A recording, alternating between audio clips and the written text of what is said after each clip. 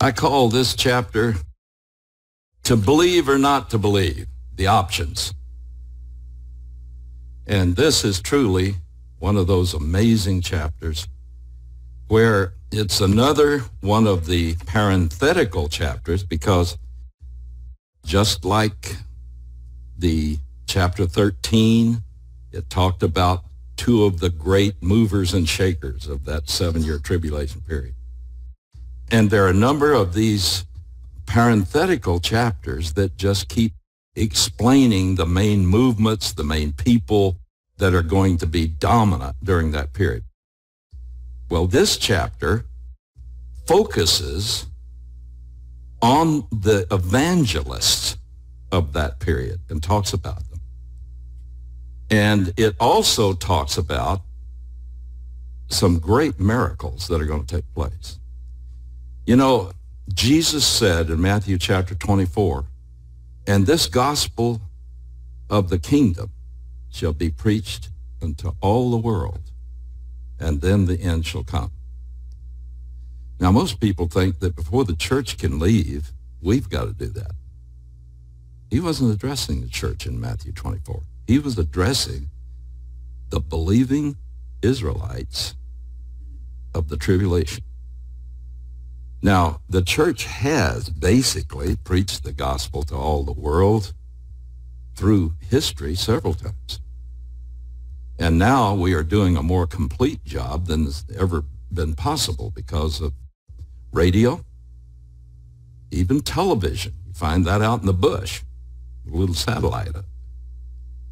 But during the tribulation, the world is going to be evangelized 3 times in 7 years.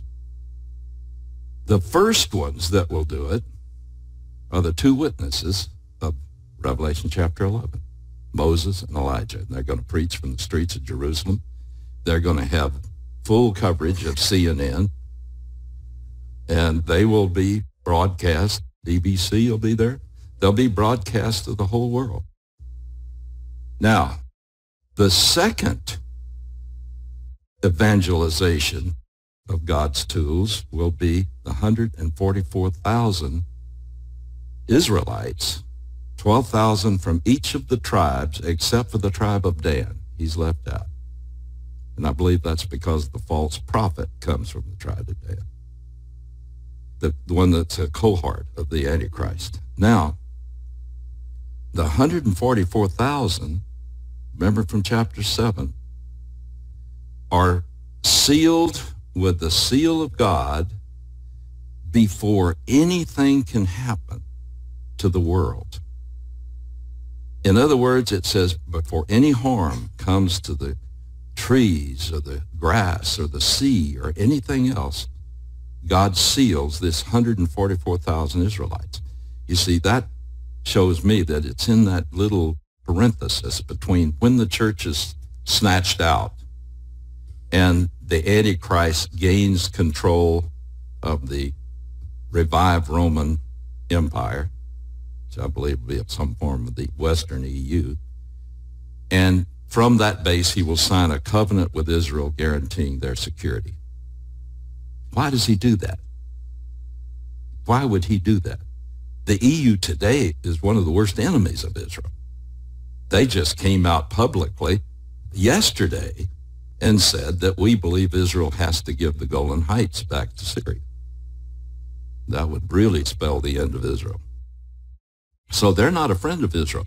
Why do they become a friend in this period?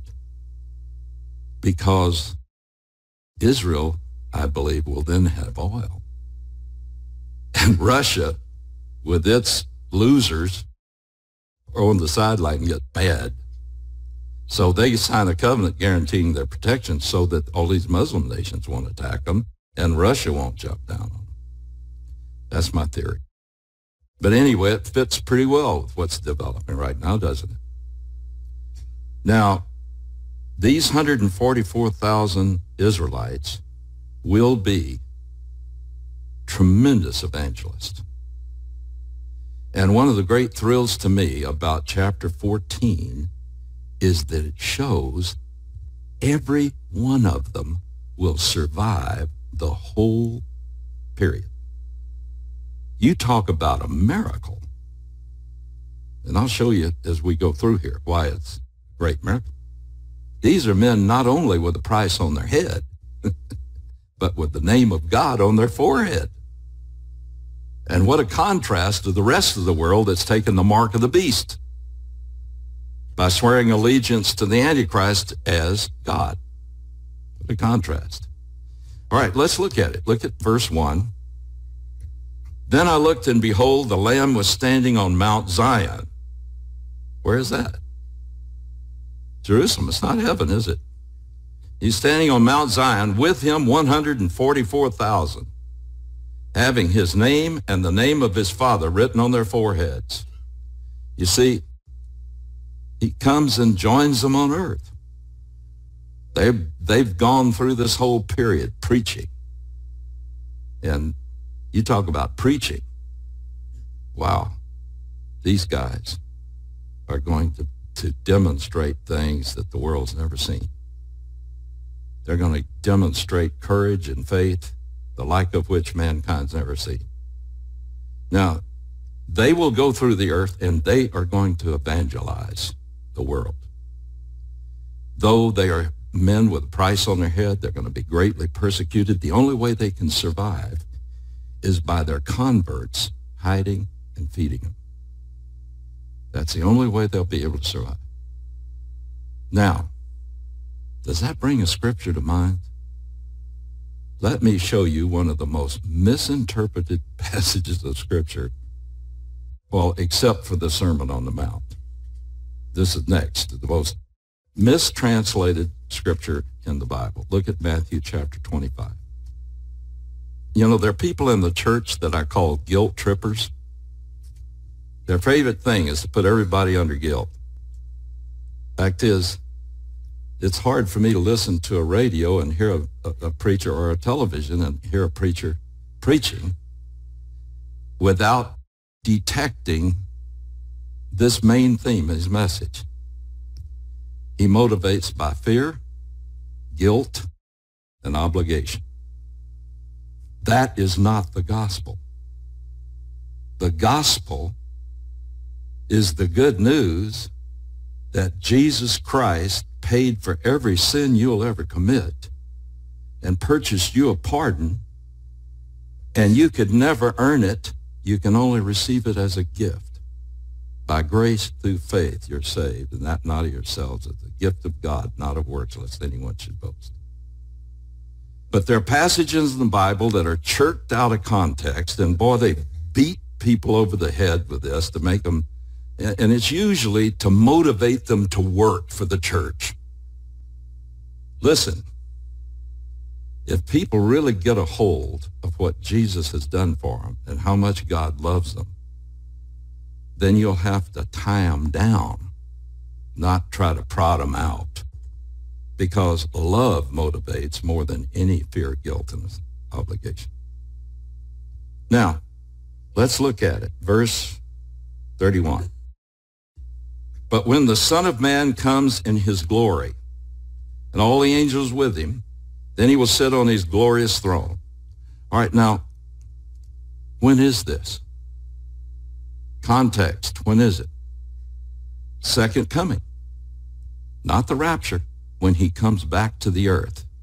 When the Son of Man comes in his glory and all his angels with him, he comes to the earth. Now, what's he going to do?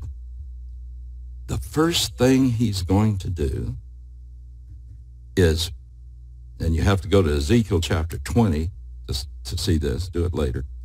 Ezekiel 20 says he's going to take all of the Israelites out by Mount Sinai, and he's going to divide the believer from the unbeliever. The believers will go into the kingdom, the unbelievers will be cast off the earth into judgment. But he also does this. Now look, verse 32, and all the nations will be gathered before him. Ta ethne, from which we get ethnic. In Greek, ethne can be translated one of two ways. Depends on the context. It can be translated nations, plural, are Gentiles. Now, since this is a judgment for eternal life or eternal condemnation, it has to be which? Gentiles. You can't judge a nation for eternal life. You can only judge individuals for that. So it should be translated Gentiles. And to an Israelite, that's what they understand plural of nations anyway. That means Gentiles. It means we're the nation, they're the nations. All right, so it's Gentiles. He'll gather all Gentiles will be gathered before him, and he will then separate them from one another as the shepherd separates the sheep from the goats. And he will put the sheep on his right and the goats on his left. Now, right away, we know in Scripture that if you get put on the left hand, what does that mean? You've had it.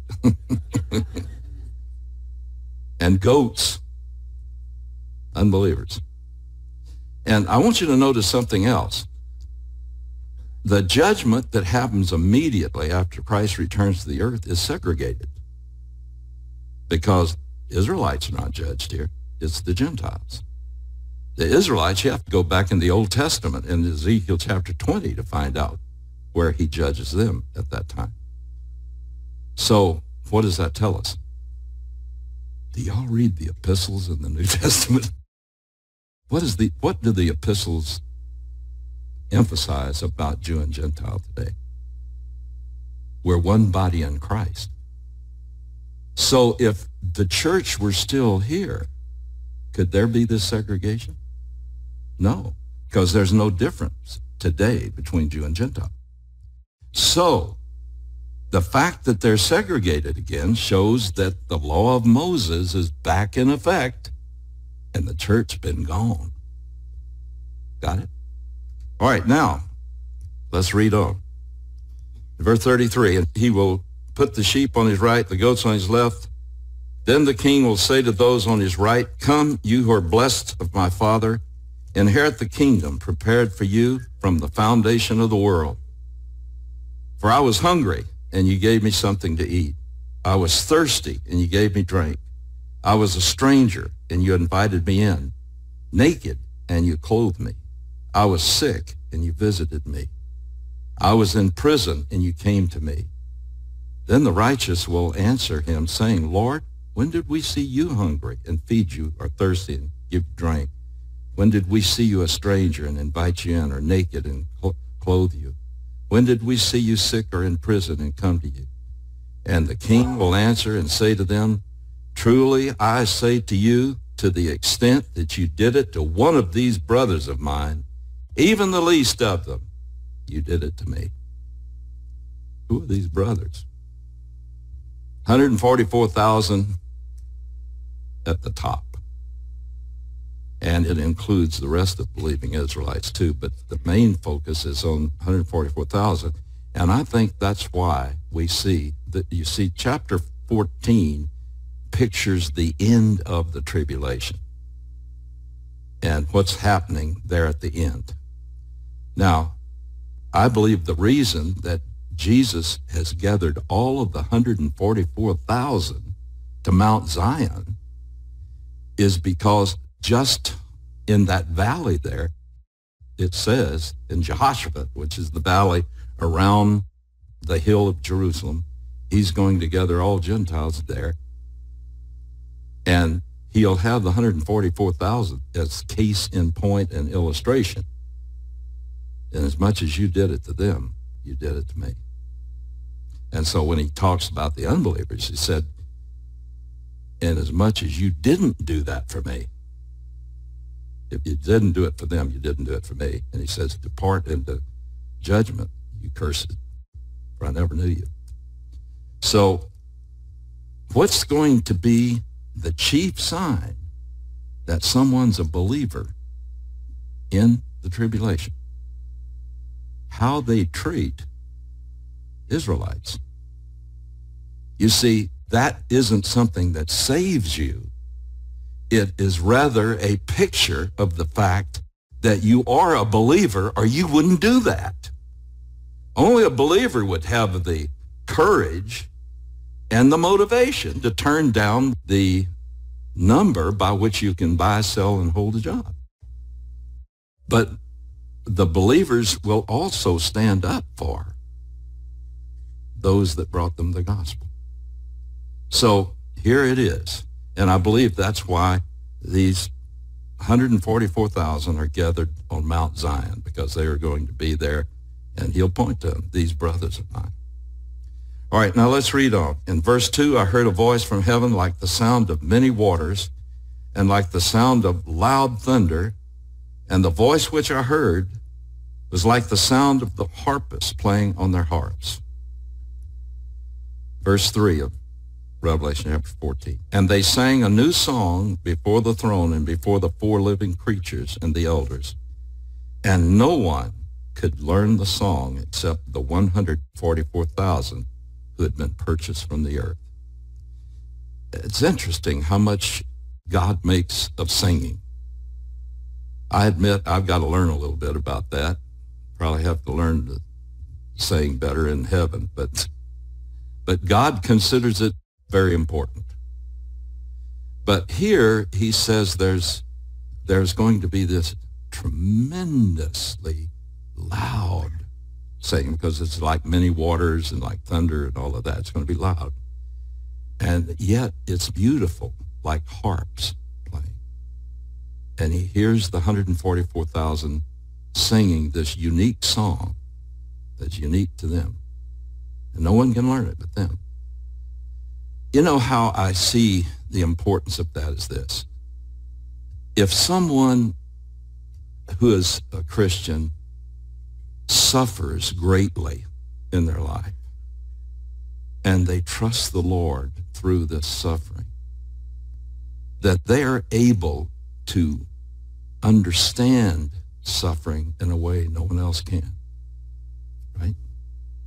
And I think that this is the ode of those who have suffered more than anyone. And through it, they've learned a song of praise that no one but them could really understand. And God will keep it as a continual reminder in heaven of the greatness of their sacrifice. Now, verse 4. Now we're going to get a description of these men. These are the ones, number one, who have not been defiled with a woman, for they have kept themselves chaste. Number two, these are the ones who follow the Lamb wherever he goes. In other words, absolutely devoted to Jesus as Messiah. 3, these have been purchased from among men as the first fruits to God and to the Lamb.